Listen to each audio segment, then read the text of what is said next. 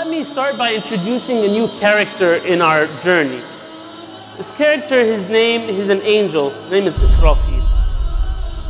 Israfil is the angel in charge of blowing into the trumpet,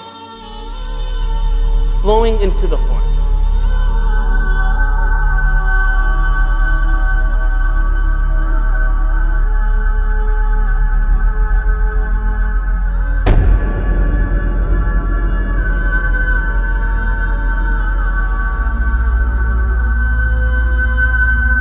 And he's the angel, the custodian of the Lawh al-Mahfuz, the supreme tablet of destinies. In the tradition it said that Sayyidina Israfil alayhi salam is in a perpetual state of buka, a perpetual state of crying.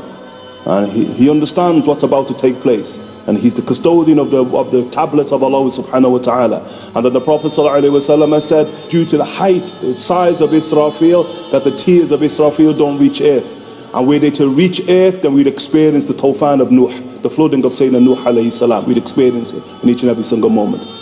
The Prophet sallallahu alayhi wasallam, during the journey of Isra and Mi'raj, the ascension journey, he saw this angel. And let me show you how he saw him. He saw him, the Prophet sallallahu alayhi wasallam describes, he said, he had one foot in front of the other. He had the trumpet on his lips. He took a deep breath, so he's just about to blow into it, and he's looking from the corner of his eye towards Allah, ready for the signal to blow.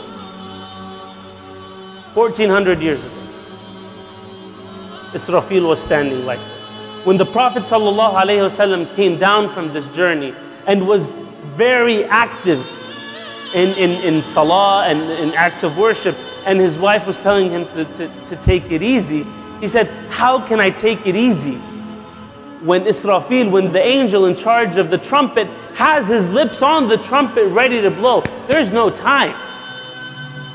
There's no time.